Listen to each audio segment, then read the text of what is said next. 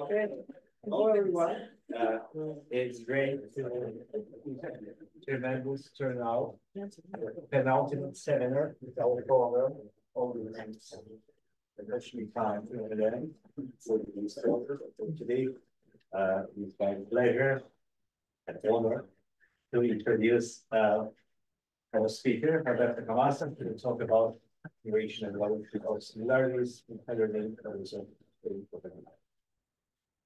Thank you. Thanks for the invitation, of course, and for doing a wonderful job in organizing this program. Well, it's been an insane amount of work, and I've been working for especially the bit about the weather. I don't know what you guys have done, but it hasn't been a lot of work to arrange such a nice weather for most of the duration. We got good connection. Yeah, I was wondering, you guys must have sold out of your soul or something. Anyway, yeah, so this is working collaboration with a lot of people. It's bits and pieces, contributions from students, my dear friend, my colleague, Richard Hawking, and Lisa here. I'm sure I'm forgetting some of them. And the topic is something that I already talked about a few times, so apologies for those of you who have heard part of this story. And now, of course, I can flip my... Clicca sulla slide. Clicking on the slide. Ok, adesso dovrebbe funzionare il... Okay, so I stole this quote from a talk that, in fact, was given by Michael Berry at INI, the precursor of this meeting, and I liked it so much that they will have just reproduce them. Okay, but you can read, of course. The gist of it is essentially with Ellington saying something like, good theory, don't care about anything else. You want to know how God is thinking, and Robert Hooke has got exactly the opposite viewpoint to some extent, saying, well, forget about the fruits of the brain and the fancy, just look at phenomena. So this talk is going to be about hopefully a hybrid between the two, phenomena and some maybe slightly fancy, perhaps, in the words of Robert Hooke. Einstein was not really honest here, okay? If you look at his biography, he has investigated phenomena very much. In fact, he's got even a patent on refrigeration and designed a propeller for airplanes for helping the war effort. That was World War I, of course, and apparently didn't work too well, by the way. Anyway, so so here's the final thing to some extent. Apologies again, those of you who know this by heart, but if you want to model a continuum, somehow you have to come up with mathematical assumptions or postulates, if you want to call it that way. And typically, okay, so you have some regional space occupied by your medium, the forms and the time, and so you establish immediately mathematically, you're thinking of this information as a map, time map. And immediately also you have to define what happens to the container, the boundary, the medium has to be somewhere. And it's convenient to think about the domain occupied by your continuum as an open set, which has, and of course you want to have your map continuous, at least until things break up. And this by also the fact that you don't want to lose particles or points in the continuum. So you want this map to be invertible. And if you look at what continuity means in terms of open sets, essentially you want, at the end of the day, the fact that the map has to be from open sets to open sets, which means that the boundary has to be mapped onto itself. This is actually verbalized in fluids, referring to waves, in terms of, you find it in books saying that, waves that particles on a wave surface stay on the surface for all times. Okay, and this is the mathematical definition for this, if you will. So the map doesn't have to be invertible for the boundary. Okay, so that's interesting because it has consequences. So again, this is a really explained, not too often in books, but this book actually does that job. I admire. And this is a static set. Okay, so you have say a blade going through the free surface of a cup of water. Okay, and the question is what happens to the boundary between, say, air and water, and the boundary, of course, now with the rigid object and the boundary of the fluid.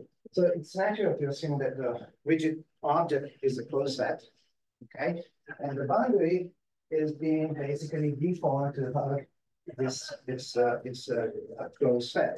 And when you go through completely, then there is a problem into the first, right? There's a problem of connection. You actually change the connection of your continuum. But there is a way to rescue that by, again, the fact that the boundary can be mapped onto itself by simply assuming that, oh, no, the boundary actually stretched and is still hiding the object. It goes back.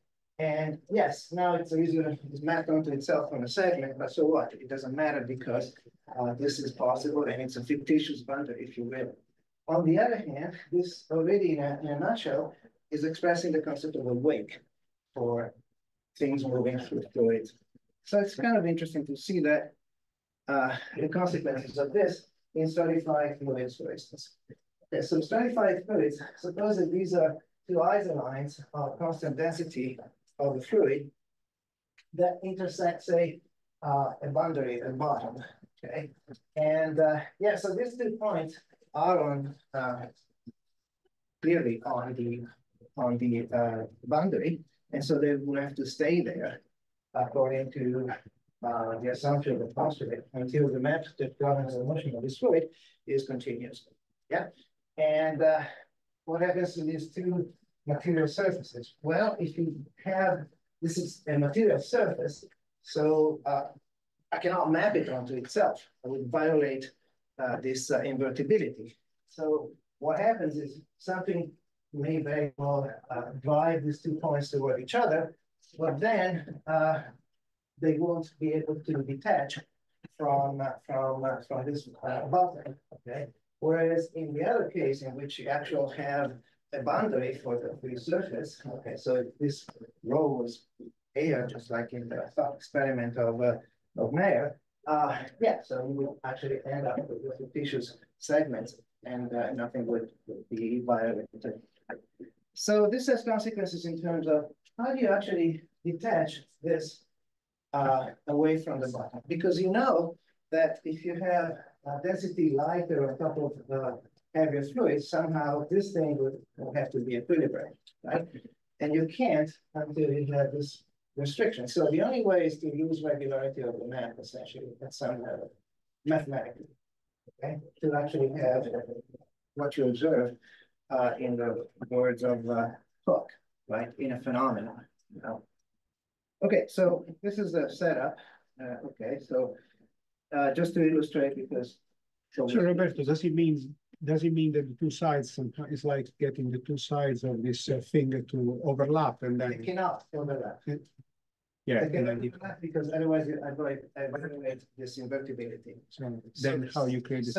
Somehow, right here, there should be some sort of loss of regularity of the map, and then the physics becomes a little bit different from then on. So you would have to restart your map because now you lost invertibility, continuity, etc. Right? So yeah, so there's something that has to happen in order for this to be detached. And just to illustrate the concept of a material surface, right? So what you see here is an experiment we did a while ago about there's a ball, okay, in this part of a very viscous fluid, which is dyed so with fluid dye so dark that you actually can't see through it. So you cannot see the ball coming, but you see it when it crosses this interface between the lower fluid, which is slightly denser, still very viscous, and then you can see that this material surface is being dragged around the body. The body is being caught, just like in the schematic of Mayer, and this material surface doesn't really collapse onto itself, which is not the case if you watch the dripping out of a faucet, for instance, right? You know that there is at some point there's a pin trough, okay, and there is surface tension that playing a role here. There is no surface tension of this fluid. It's just two same fluid, just slightly different density by adding salt. The details are in these papers. Doesn't matter at this point. Okay, so having set this up, I also kind of set up the game, if you want to call it this way, about doing some analysis on this type of issues. Okay, so it's going to be stratified fluids. It's going to be more like two different densities separated by a thin interface, just like in the case that I showed before of the experiment. And then you have equations governing this motion. Unlike the case that I showed before, you can ignore viscosity, okay, under some assumptions. For instance, if you're dealing with water, viscosity will take a while to get into action. And also, diffusivity of your strifying agent. Okay, again, all diffusion processes, either momentum or density, are going to take a while to get excited, so you neglect them. Okay, so and zeros here and all this stuff. So these are Euler equations, stratified Euler equations. What can you do with this? Very little, because even in 2D, yeah, so you have to use a computer to do dynamics, given a certain initial condition. Of course, this is a stratified stable equilibrium that you expect to see. Okay, so towards the end of doing some analysis, you might want to look at, again, slightly defensive perhaps, what structure do these equations have? They have a lot of structure. In particular, that can be given a homogeneous structure, and like this homogeneous structure by Benjamin, because it doesn't really work with potentials which are non-measurable quantities. Okay, so it works with velocities. This is a sort of weighted vorticity by density and the density itself. Okay, of course you see, oh, what is this? Well, this is stream function, but it's only a placeholder for the velocity squared, in fact. So this is a kinetic term. Okay, and the homogeneous structure is canonical with a bracket, and this is the bracket. It's given by an operator, a line operator. The bracket is right here. You start checking for, is it really a bracket? Well, antisymmetry has to be satisfied. And the whole construction goes through beautifully, according to Benjamin, except one thing that is not commented in Benjamin, which is this, okay? So if you remember the schematic of two isolines of density intersecting a boundary, that means that along the boundary, the density is not constant. And in order for all the construction to go through, you need density to be constant along the boundary, which is perfectly reasonable to assume. If you think about, you start from equilibrium conditions and you deform inside, well, the density at the boundary will not change, precisely for the reason that I have given to you. But I can, in principle, devise a situation, an initial condition in which the boundary is actually not constant. The density on the boundary is not constant. And at this point, this is no longer a bracket. Okay, so that tells you that boundaries. Now I'm a bit confused. Sure. I'm doing my best, actually. So is this, so the function of space, F and G are two functions of rho and phi, right? Functionals. Yeah. Right. So is this a Poisson bracket? Yes. So you can. But then Alva is not symmetric. You can check, Jacobi identity, of course. And the skew symmetry. Yeah. So why you cross out the skew symmetry? Because when the density is non-constant. Oh. Okay. Okay, it's no longer true. And it's no longer true at the very basic, before you go to Jacobi and all that, right? It's not even antisymmetric anymore. So it tells you that it's crucial to have the density constant along the boundaries for this construction to work. Okay, so in other words, interesting. it's a symptom that if you start intersecting boundaries, okay, or working with boundaries, you have more work to do. Essentially, you have a problem. That Sorry, a silly question. So this is this because when you calculate a bracket, you do some integration by parts, and then the boundary plays a role, and then boundary terms that you don't get an extra term you can absolutely. carry. So the mechanism is exactly that. So you might say, oh, is there any way that I can rescue the whole construction by introducing? Yeah. I just recently was on a conference and I heard a talk about internal waves, where the distribution of boundary was of density was continuous, and they claim I have actually paper with me that there is a Hamiltonian principle, and Poisson brackets which describe this situation, even this continuous distribution of the continuity of this continuous is not the issue yet. The continuity is along the boundary. But if you have continuous distribution, you have boundary because you have two liquids with one density and another density, right? Sure. And that's you might. I mean, this is actually continuous density stratification, but you can restrict it or map it to the row, in other words, here. Okay, it doesn't have inside the fluid column, doesn't have to be continuous. Okay, so you can do that. In fact, this is part of the exercise of.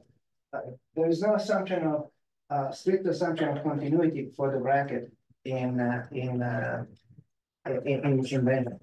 Okay, so you can actually do two layers, but the point is the layers, okay, intersecting the boundary is what causes this disease causes the disease actually. So I was going to say, right? You can introduce to rescue this. You have to augment your bracket definition with fields that live on the boundary. Okay, and then you might be able to pull it off. And there are attempts in different settings for this to work out, but not, as far as I know, not for the Benjamin bracket. Okay, so fine. So still too difficult to do anything with continuous stratification, even with a Hamiltonian structure. So right, you have a Hamiltonian structure, you can check the numerics. Much better than if you even have that, because you have observation and then in the structure provides extra help in devising the actual numerics if you wanted to. But okay, so simplify further. Okay, so simplify further by now we're using two entities separated by an interface. Okay, so now you have two order problems coupled by continuity of pressure, for instance, boundary conditions. Okay, so can you do something with it? Not much. So go to asymptotics. Asymptotics, real quick. I don't need to go into the details of this. You develop asymptotics without assumptions on the amplitude, provided you have long wave. So horizontal scales for anything are much larger than the vertical scales. And it allows you to get away with no assumption on the amplitude. Okay, which means you can have an amplitude so much that you actually intersect the boundary again. Right, and so you get this kind of equations. I don't really need to dwell upon it. Just the fact that there's dispersion now in popping out implicitly. Of course, there is dispersion in the order equation, but it's not like it's manifesting itself immediately. Okay, so in this case, you actually have this kind of dispersive terms because of the long wave assumption. They're actually small, formally small, they're epsilon square, epsilon being the ratio of vertical to horizontal scales. And okay, so what can you do with this? Again, not too much. I mean, you can find closed form expressions for traveling wave solutions, for instance. That's useful. But you know, to do dynamical type evolution, you need a computer again, more or less. So simplify further. I know this is contrary to the theme of the workshop, and what can I say? I killed this version, okay? And now you have two equations, Sandamanta, whatever you want to call them, airy, okay? Shallow water equations, coupled by what is interfacial pressure. Okay, so it's very simple now. I mean, it doesn't get any simpler than this in terms of being a hyperbolic system of equation. Still. Well, question just to understand. So you have two layers of liquid, and when you assume the motion, one layer is you know. Oh yes. So there is a verticity in the sense. Absolutely. Yeah, it's absolutely some. Absolutely. You remember the structure of Benjamin, right? You had this weighted vorticity, right? It was one of the two variables, the Hamiltonian variable. And that is exactly what happens if you do the one layer. You get a delta function supports an vortex sheet with the weight. Yeah. So this variable here, this one, you see it? This one.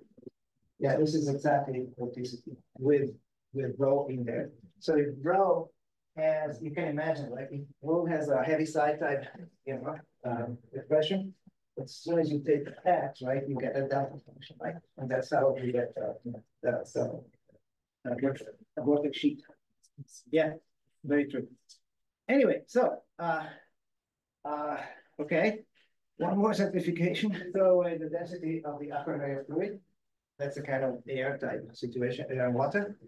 And if that is true, namely rho 1 is taken to 0, this gradient of pressure is 0, which means the pressure is constant, which is exactly what you have in waterways, right, for the air part. So the pressure is constant, it's constant over the surface. And so the momentum equation is finally just this for the lower layer fluid. So you have one layer fluid, and of course, you know that's shallow water equation. Sorry, Robert, could you remind what is definition of zeta? This zeta. Okay, I had the schematic here, so I went too fast.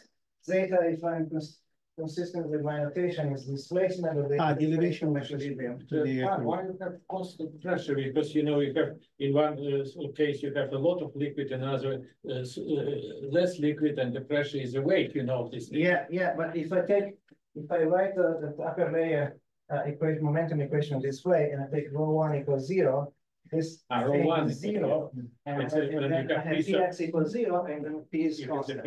Exactly. So it's one layer. Okay, so finally I got to the point which I can do some analysis because I have these equations here with a 0, right? And it turns out it doesn't take too long to figure out that there are some similar solutions to this problem. Okay, so if your zeta interface shape is quadratic in x, then you assume that the velocity is linear in x. And this actually produces an exact solution of the equations.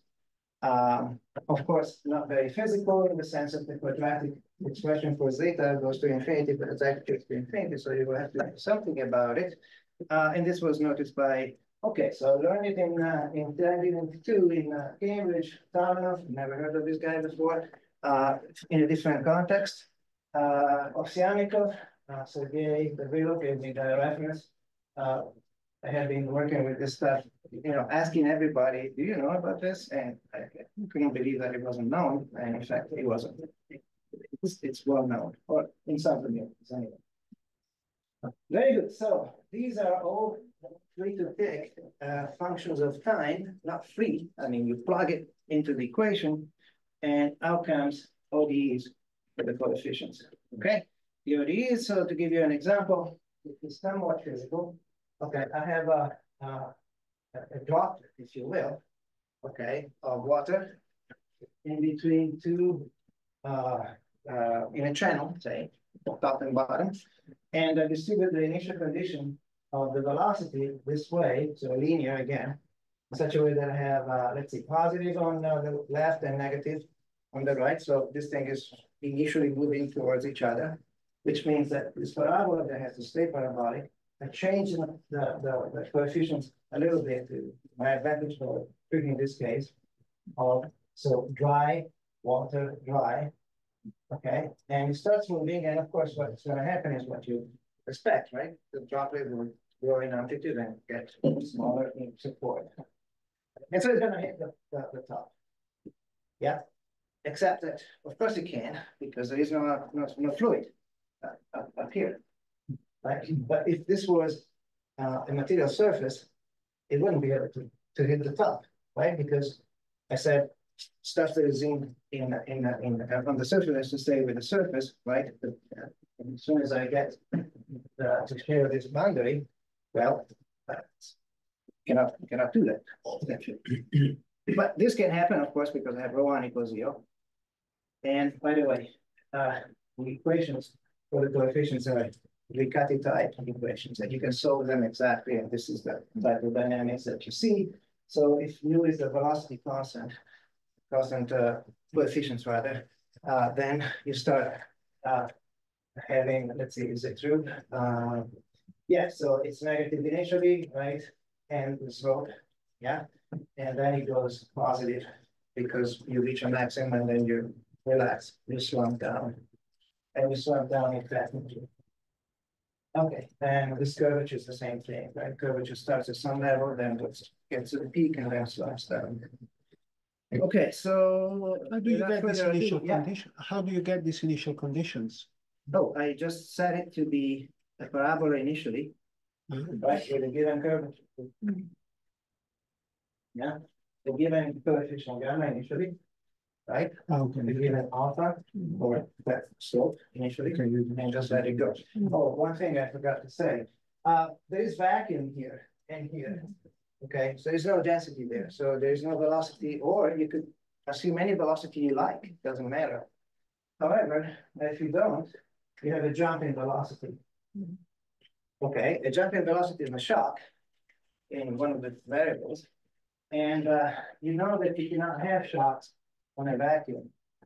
Simple consequence of hyperbolic systems, gas dynamics, essentially, okay? But these are not true shocks, okay? Because this is continuous. It's not C1, but it's continuous. So one of the two variables is continuous, and so that's not really a shock. A shock should be discontinuous for both fields. Okay, so what's going on? Well, it's a vacuum, of course, that's going on, okay? It's very special. Okay, so this is the schematic, you know, Mathematica of what happens, right? So the peak, and then slump down. Just like throwing a ball up in the air, it's gonna come down sooner or later. Okay, so what's the take-home message about this thing? Okay, well, there are a few considerations, maybe worth dwelling a little bit upon.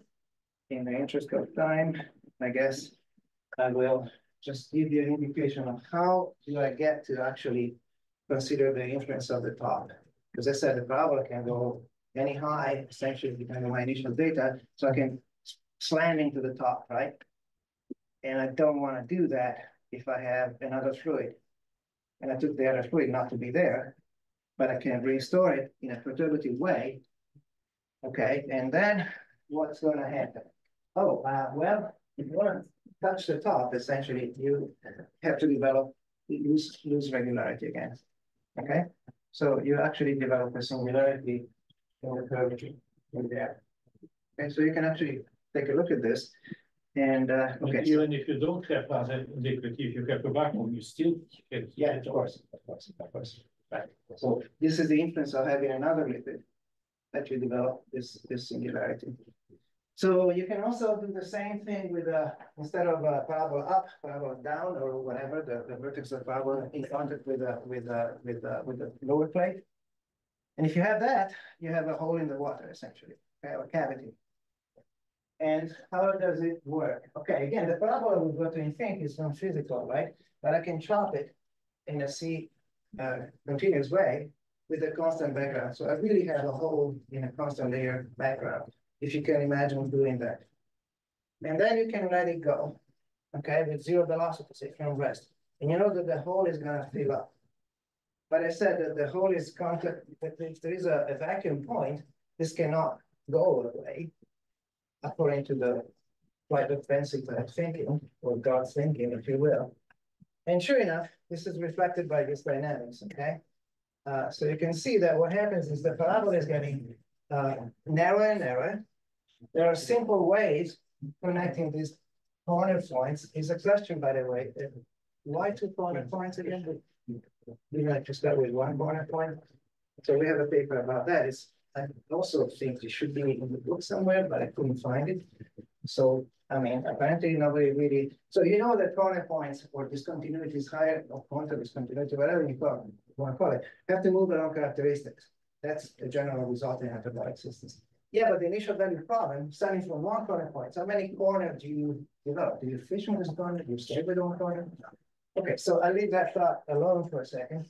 And yeah, so what happens is the parabola goes like this, okay? You're saying that there are exactly two colors. Yeah.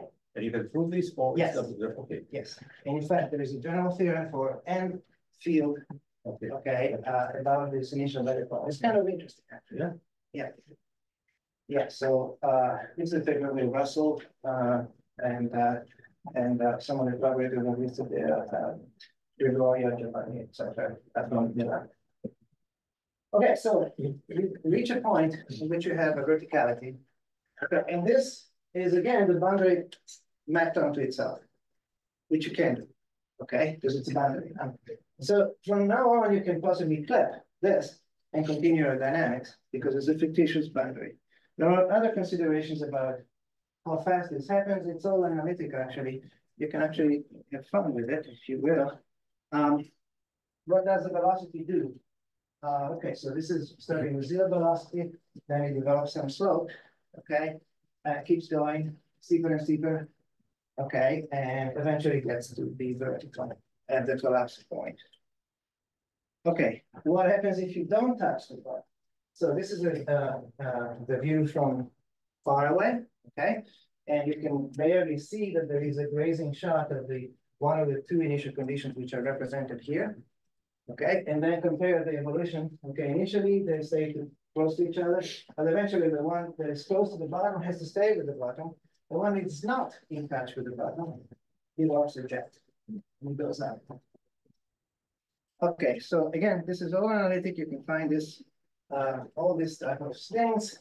Yeah, one thing that I want to remark about, this is more general than it looks, okay? You can actually, for as long as you have an analytic initial condition, okay? And locally, this is analytic. Then you can actually appeal to Cauchy-Kovalevsky's and you can follow the dynamics with a cascade of coefficients for the analytic part of your evolution. So something can destroy the analyticity, and usually this is shocks somewhere, okay? And okay, there are other things that I don't want to go into that are interesting about this. So the bottom, the take-home message is that if I'm detached from the bottom, I can actually go away, obviously. If not, I have to develop a singularity. Okay, so can this be living up to some more realistic, quote unquote? So you take this thing as just a toy, or does it have consequences in more realistic settings? Okay, so this is a direct simulation of Euler equations in two layers separated by a continuous stratification, very thin, but still continuous, hyperbolic tangent type transition of density. And the top density is small compared to the lower density. You let the system evolve, and you develop this singularity. So what is this? You're in touch with one of the isolines at the top, okay? And like I said, you can't really detach. So the system stays stuck, essentially, at some isoline is in contact with the top, okay, and stays there. So the converse problem of the whole, yes, same deal, right? It's not exactly, of course, the parabola, but you can actually see the effect of right here of what I said the parabola is predicting, essentially. Okay, and you can see the rainbow about the spreading of the density isolines because it's continuous density. And if you zoom in into this contact thing, you see something that is very reminiscent. If you were to think about two isolines following the shallow water equations without talking to each other, okay, this would be what you get, and this is what the system does with some resolution. You probably can improve at that. So very similar. So it's qualitative, but it's qualitative with a almost a quantitative band to it. You have this spread of Density as well. density because of this verticity shift, yeah. Correct. Correct. Exactly. Exactly. So they do talk to each other afterwards. But they almost, you know, it's surprising that the talking to each other is not that strong. And the picture that you get is very similar to what you get by simplified assumptions. Okay, so you want to do more quantitative stuff. Okay, well, then presumably 2D is not very realistic. Okay, you want to do 3D. Okay, so 3D with circular symmetry is a hole in the water, which is a paraboloid. Okay, you have the very same similar solution, parabola, okay, in linear in radial velocity. And okay, same equations, same Riccati-like equation, and also prediction of time singularity of collapse. Yeah. Is this Hamiltonian somehow? This ODE? I would say yes. Okay, but I didn't really bother to write it down. Yeah, so they show water essentially, right? With radial symmetry. As long as you keep radial symmetry and I'm betting that you can write it. Yeah, certainly it's conserving energy for sure. Yeah. Okay, so if you're disconnected from the bottom, okay, this is what the evolution looks like. Okay, again, these are no longer real simple ways in the sense that the system is non-autonomous now. It's hyperbolic but non-autonomous. So the Riemann invariants are no longer there. Okay, so whatever. But simple ways we don't require them. Yeah, exactly. So it's okay. Yeah. Okay. I'm this way. You're right. It's not, you know, Riemann. Okay. Riemann constructible. Okay, Riemann invariant constructible. You assume but you have the corners. Yeah. That's on the top you have boundary, yeah. Yeah. This is one layer. Yeah. And yeah, next. And this corner position, right? Again, fission of the corners. Position of the corners can be followed through, right? This locations. And okay, so because of the Riccati type nature of the equations, you can actually find everything in dry detail. Of course, you know that the corners follow characteristics. Yeah, so one of the two characteristics is being followed by the position of. So you're basically A lies along the characteristics of the component, falls along the characteristic. Okay, it's completely integrable, etc. It's no problem. You can find when A is equal to 0, it means that you actually don't have the parabola anymore. Okay, so there is collapse. And sure enough, if you follow through with a simple mathematical type illustration, okay, that's what you get. Direct numerical simulation of a cavity that is not parabolic because it's very hard to create a parabolic, you know, hole, right? Because you cannot really assign the shape. A cavity which is an hemisphere, easier. So this is the direct numerical simulations. And again, you can see the type of things that you would expect to see based on quite expensive thinking. Okay, so now more quantitative. Okay, can you do an experiment? So we did. Okay, thanks to Dylan, a student graduated last year. So we're having a balloon, okay, air balloon, right, pushed against the bottom of a tank. Okay, the pushing is these two struts that are pushing it down a little. Okay, with a ring. This is not perfectly a spherical cap, but it's down close to it. And we have the stem of the balloon attached to a spring so that when we pop it, we take the membrane of the balloon out as fast as possible from the water. Okay, so this is what happens. Okay, so you can see the surface of the water is now seen through the water, and it's an index of refraction jump. So it's dark, it looks dark with illumination from the back. And the membrane is done in a millisecond or so. And this is, of course, many 5,000 frames per second. There is surface velocity course, very concentrated in a thin boundary layer, which it's unstable at some level, right? So it's so crinkly, but the bulk is actually pretty good, like a shape, okay, that's well defined in average, okay. And you can see again this stickiness at the bottom, okay, until you develop a corner at the bottom. Okay, so right now. Okay, so this is another experiment. We popped the balloon with lasers to not to be intrusive, but you can also pop it with a blade. This is a ruler, has a blade attached, and so you can get a sense of the dimensions, okay? It's about 10 centimeters of diameter type balloons.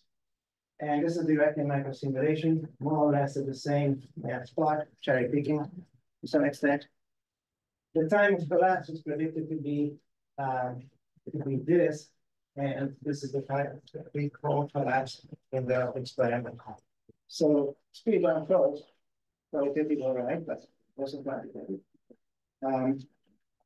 Sorry, I wanted to show this, but never mind.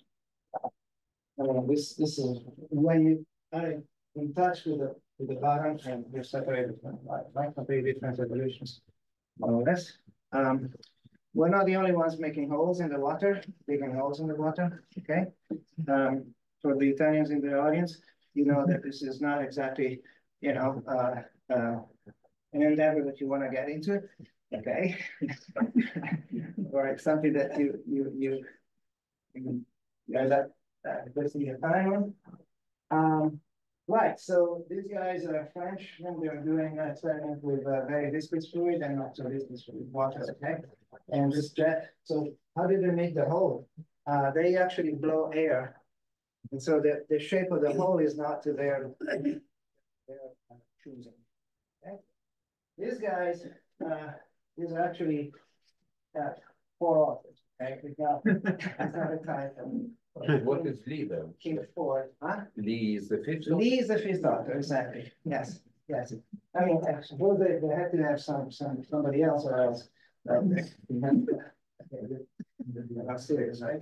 Yeah. So they actually send balls very high speed into water, and the balls are digging up a hole, a cavity in between, which is actually parabolic, believe it or not. They fit it to a parabola. You can see it here. They also have a theory to why it is a parabola, but it's very skinny.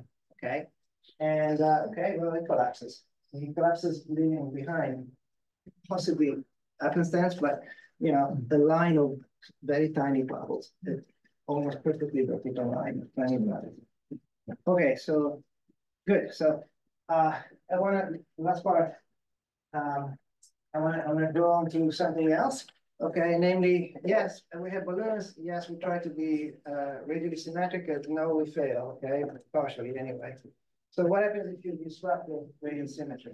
All right, so now you have to keep 2 components of velocity for sure. And okay, you have to put a gradient where it used to be only a weighted derivative essentially. Okay. Okay. Still similarity of the same type, quadratic in the location of the surface, and linear for the velocity still holds. Okay, so you stick this thing in with all these coefficients time dependent, and you get ODEs galore. Okay, one simple case, maybe you can dig a hole which is of cross-section elliptical, but of course parabolic in the cavity, in the depth. And okay, so the velocity is now to be an exact solution, you have to have the components of velocity scaling linearly this way. If you start from 0 velocity initial condition also. And yeah, so how come a system of ODEs first order of Riccati type? Okay, so don't pay attention too much to the fact that how they're coupled and so on and so forth. What really is interesting is to, well, first of all, look at one realization. Okay, that's what I'm talking about. Right, so the whole is parabolic and hexagonal elliptic, and with a shorter semi-axis in the, let's see, in the x direction and longer in the y. All right, so it's Riccati. So it pays to introduce Riccati transformation variables. And out of the 4 equations, we collapse to 2 equations of second derivative of this type. Okay, so psi and phi are the dependent variables, and it's reminiscent of point mass in a gravity field. Okay, reminiscent, vaguely so. But if you follow that lead, however, you know, not very clear it may look. Well, so you have a Hamiltonian, or actually an energy conserved, and you see that this fellow here is like a 1 over the inverse distance type potential, except that it's got, of course, this dot. And of course, the initial conditions set the value of the energy. And turns out, if you have somebody in your team like Gregorio, tells you, oh, of course it's separable, okay? And so of course it's integrable. And then if you have somebody in your team that is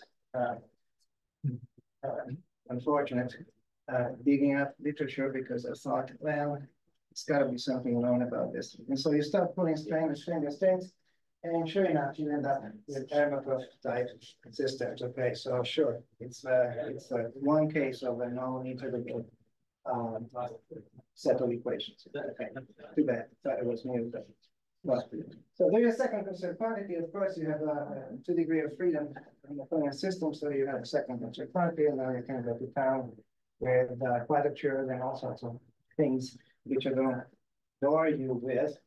But one thing that was not done, it was looking at the consequences of all this. Okay, and it's kind of interesting if you start again with this bottom vacuum point, okay, in contact with the bottom.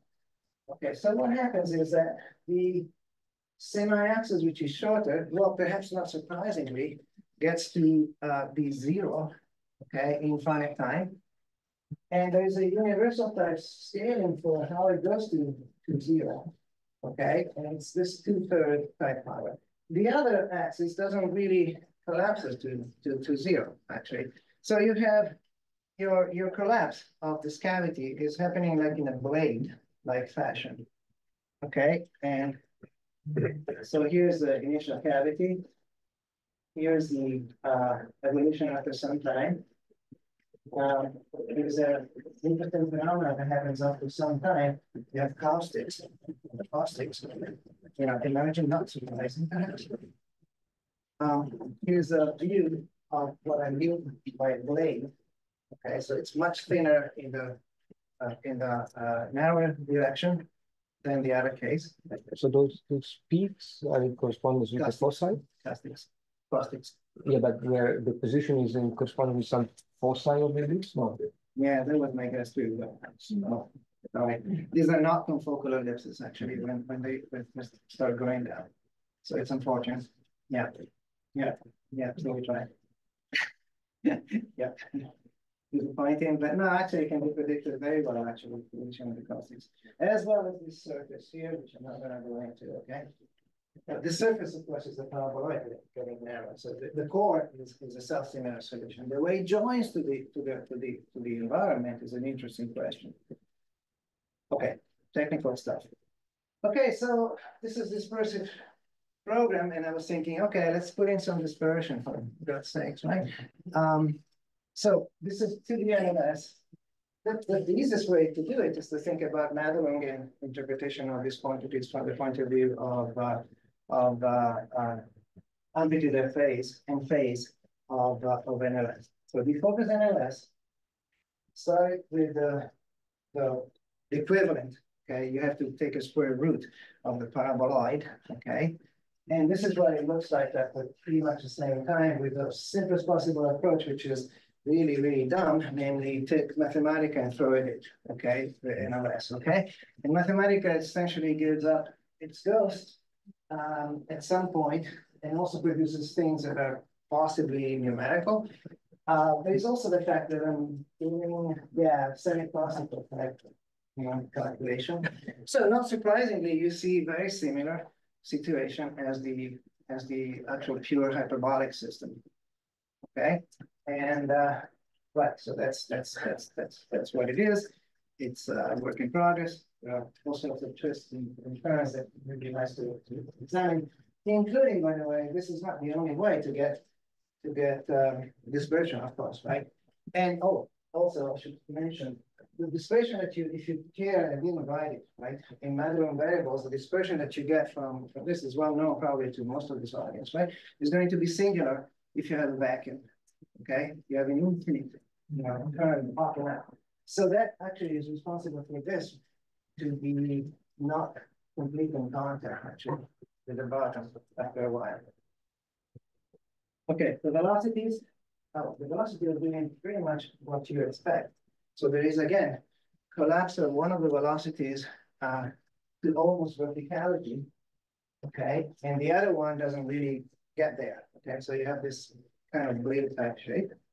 And I'm out of time. And I wanted to show this because some of you already heard this. This is a solution view from the bottom of the hyperbolic case, okay, showing the blade, but also being disrespectful to the whole audience, which is basically, speaking at the time to everybody here. Sorry, I apologize for that, but that's the way it is. Yeah, it looks like they will dimple them. Going like that. We don't resist, sorry, apologies. Conclusions, well, take home messages, simplified minimal models in the language of Michael Barry are kind of useful. And there are some backbone for more elaborate works. This is not reasonable, okay? Long wave models, which is where I started my modeling with, do not deal with corners, okay? Corners don't have any business with long wave models, clearly, especially this kind of collapse. But, they follow some general principles that probably applies to the whole mathematics, actually, okay? It's not reasonably effective for that. That's all. All right, thanks for your attention. Thank you very much.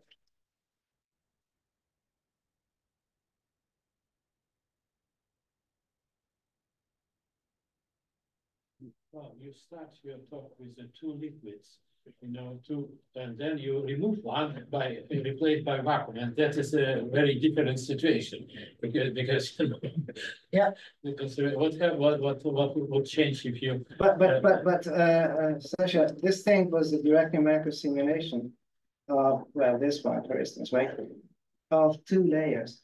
Okay, so this is actually granted, the top layer is 0.1. It's not air. Air would be density 10 to the -3 of the. It would be incompressible. Oh yeah, incompressible. Absolutely. Well, air is incompressible, but why not? Vacuum is incompressible. Vacuum is eminently compressible, but air is also incompressible if you don't fly at Mach 2 or something like that, right? So you know that part. Like Mach is pretty large. Anyway, that's right. Sound. Sorry, not Mach. Yeah. Okay. Yeah. Obrigana knows what I want to ask. Okay. So it's just a comment and observation. In 2014 with Stefano Trillo, we studied exactly the problem you. Sorry, I forgot to mention. You were. You're absolutely right. For a different initial condition, though. Exactly. Sorry. I wanted to say that, and I forgot. Thank you. This type of thing, yes, this thing is the 2D version of something that in 1D was examined by you guys, actually. Exactly. Because of the that's right. Yeah, it was the procedure you described. So the initial condition was different, was a continuous and regular initial condition, hyperbolic tangent square. Right. And actually what we observed is that the solution stayed regular, so also in the derivatives, and then the discontinuity would arise actually at the same critical time you calculated, pi/4. Yeah. And the derivative at the vacuum point would jump at pi/4. Yeah. So you have a different Yeah. It's So- different so again- mechanism somehow. I can comment about that actually. So I mentioned if you start with analytic initial data, okay, the whole machinery, of course, is not a parabola. But if you look at the analytic initial data, means that you have a power series, right? Yeah. Convergent. Yeah. And the radius of convergence, of course, you don't know. You know initially, but you don't know a priori how it's going to develop in time. And okay, so if you start with a set square or whatever, hyperbolic tangent for psi, really, right? Then you have an analytic initial data, okay? And you can actually see the cascade of it's a hierarchy of equations for the coefficients. You start with the first, which is because the symmetry is going to be the quadratic part, and those feed in on the other evolution of the other coefficient. I don't have the slide here, but I can show it to you actually, or whatever. And it's interesting because all the other ones are linear.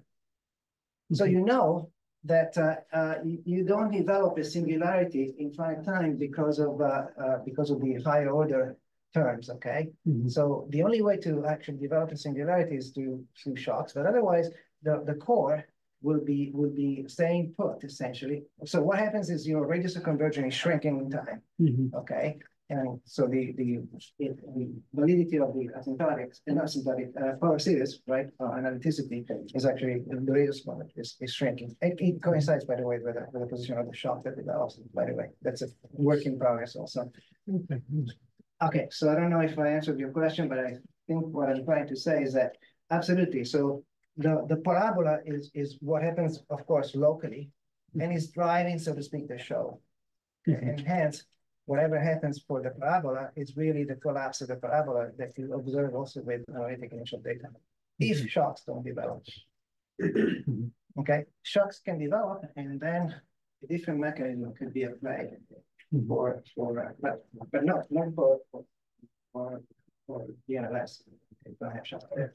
You have a jump in the derivative of at the bottom. Yeah, and this is locally the parabola. So yeah, but you have it showed, if I understand, a different mechanism where an extra discontinuity in the derivative travels down to the seems a different. I mean, it looks like a different thing. Exactly, it's a different thing because now the discontinuity is traveling to the 0 point, right? And that's absolutely it's a different mechanism. Yeah. Okay. I don't know what else to say actually. Yeah, very good.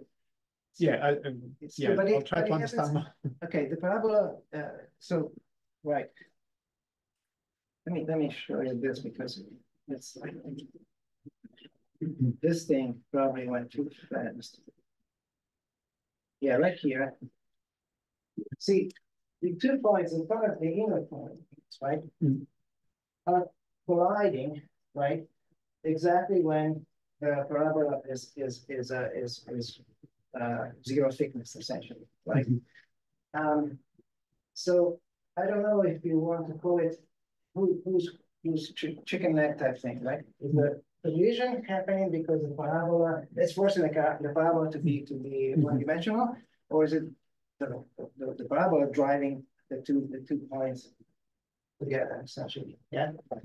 Just so happens that it's that number anyways, square root of 1 over square root of the curvature pi over 4. Yeah. Questions? That is in a long for your equations were in a long way approximation. And if you have a cone, then it's not a long way at all. Like I said, no reason for effectiveness. Absolutely. Yeah. Yeah, I mean, would it be correct to say, I mean, okay, there is distortion, of course, theoretically, but they to kind of smoothen these problems. Yeah. But the kind of global picture persists. Yes. So I mean, you can see it here, right?